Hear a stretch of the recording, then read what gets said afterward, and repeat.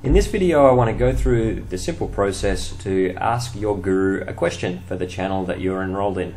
So as you can see here, I'm on the MyGuru homepage at myguruaustralia.com, and I'm going to go to the channels page and go to the MyGuru questions channel, which is just a free channel where you can ask any question you want about the MyGuru service, and we'll also put our demonstration videos here.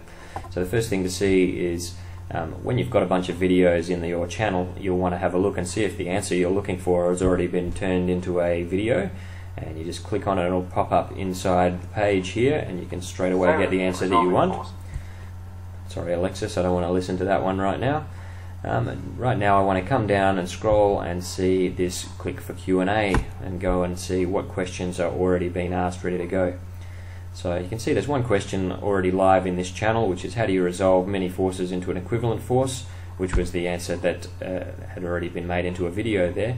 If that was the question that I wanted to see answered, then I could, instead of making another question, just click into this one and add my vote to that question, and that'll let the guru know that that's a more popular question. But that's not what I want to do for the time being. I'm going to come back to the questions here. You can see my votes recorded. You can see that my vote's been recorded there, and I want to ask a totally new question. So all you have to do is type your question into the title here, and I'm going to ask something about free body diagrams.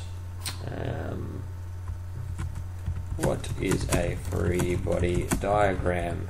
The auto text is giving the game away that I've already entered this question before. Never mind. I'm going to type in some notes here down the bottom that explain what this question actually is and why I want it. So I have a tute question that requires an FBD. I don't remember how. And that's it. Come down the bottom, and I need to pick which category or which channel that this question belongs to. So I want to ask my guru a question, so I need to pick that category. If you pick the wrong category, then the guru of your channel is not going to see it. Now, tags. Well, the purposes of tags is to make filtering questions easier later, and when you click on a tag, all of the questions that are not tagged with that tag get filtered out, so it's much easier to find the question. So if I put in free body diagram, you can see previous tags are prompted here, so it makes it easier to get tag things the same as what you've done before, and FBD maybe, and we'll just do it like that. Submit the question, and it's in. It's popped up, and other people will be able to see that. You'll see you won't be able to vote on your own post, which is probably a good thing.